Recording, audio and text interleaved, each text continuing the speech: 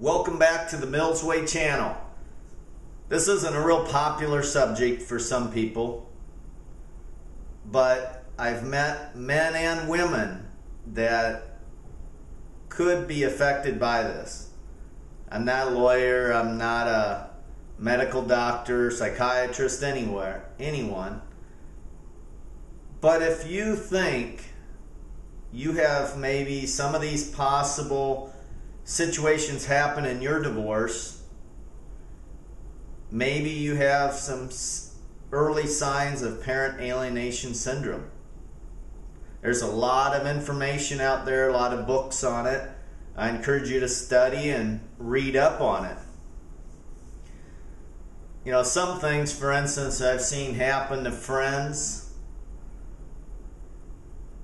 is, first of all, the other parent not allowing the kids to choose to see the other parent. Even though, let's say, the court said the child was supposed to be with them 50% of the time, or every Tuesday and every other weekend, every other holiday. But instead they allow that child to choose whether they go see the other parent. Could be a possible sign leading to parent alienation syndrome. Another one is telling the kids about the failed marriage, giving them detailed about the marriage, making them not look as bad, blaming on the other person, giving them details of the divorce decree. Could be another possible sign. Blaming the other parent for money failures, or that their lifestyle was wrong, or they needed to change. I hear that a common thing. That other person had to be changed. I wasn't happy. We all make our own happiness.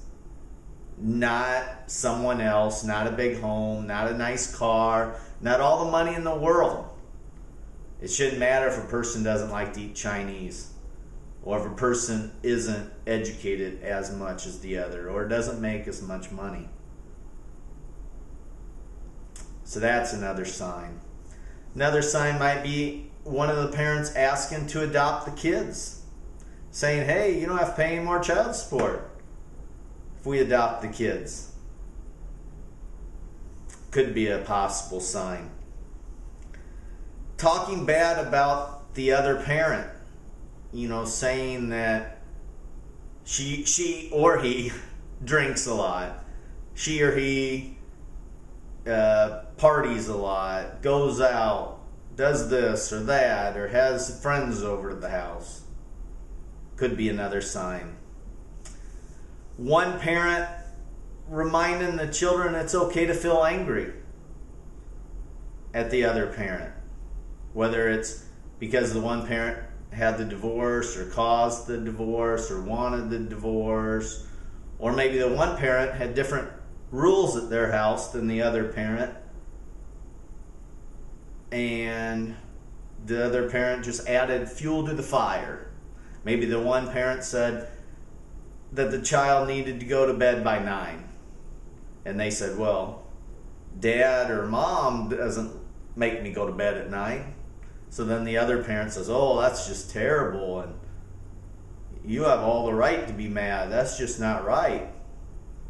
Could be another possible sign of parent alienation syndrome. Another thing is saying that the other parent's place isn't a home. It's not like our place. I've heard this where, let's say the husband gets remarried and they have a house, and maybe he married someone that has kids also.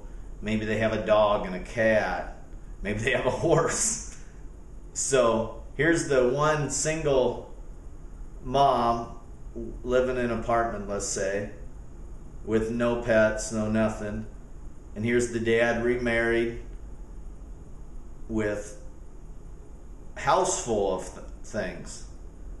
So that parent's saying, oh, you don't want to go over to that other parent's place. We have it all here. We have a home. This is a proper place to grow up in. Could be another sign, which has been a common thing I've heard from a lot of different people in the past. Another thing could be is one parent calls the other child when they're with the other parent saying, hey, we got tickets to the movie that you've been wanting to go to. You want to go with us? Even though it's not their time. Or maybe they say, we've got tickets to the football game or the basketball game. You want to go with us? Even though it's the other parent's time. Now, the other parent is probably going to not want to hold their child back from any happiness or anything and say, yeah, go ahead and go. Enjoy yourself. But it's taken away time from that other parent. Another possible one is one parent calling and saying, hey, we're going to your favorite restaurant tonight, or I'm cooking your favorite meal tonight. You want to come over? Again, taking away time from that other parent.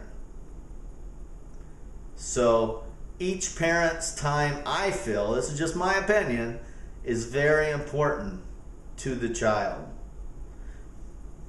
And then the other parent could be, let's say, buying the love of the children. Maybe she or he, the one parent, doesn't have a lot of money or doesn't want to go way in debt.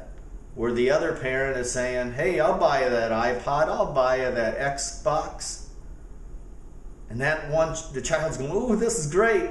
Mom or dad loves me because they buy me all these things. You never buy me anything. They don't know the whole story. So again, just my opinion is just, I encourage you to take a look at being a cooperative. Going by each other's rules, or at least trying to make things as civil as possible. Like I said, everybody has their own opinions. Not everybody's going to like this video. I know it can be a touchy subject for some people. My goal is that if it helps one person just a little bit, it's well worth it. I do suggest that if you've seen these signs or any problems, or you feel there's possible problems, I'd go see a lawyer. Definitely go see a lawyer. That'd be my advice, but I'm not giving advice, so. I just hope in a perfect world that everybody could have 50-50 custody. That the kids could get to know both parents 50-50. Without any drama, without any name calling. And then be able to, when the kids get older, that way they can be close to their grandchildren. So, I hope to leave a mark on this world by, I'm going to write many more books. I'm going to make many videos. I'm going to keep making more websites, telling my story, so hopefully I will leave a mark. So if I have grandkids someday, they'll be able to go back and read my books or watch my movies. I want everybody to live happy, healthy lives. I hope everybody reaches their goals and dreams, and don't let fear hold them back. So if you like this video, please click like. Share it with your friends on Facebook and Twitter, and subscribe to my channel so you can see all my new upcoming videos as they come out. I also have a monthly giveaway every month, so be sure to enter that. Until we talk again, have a great day.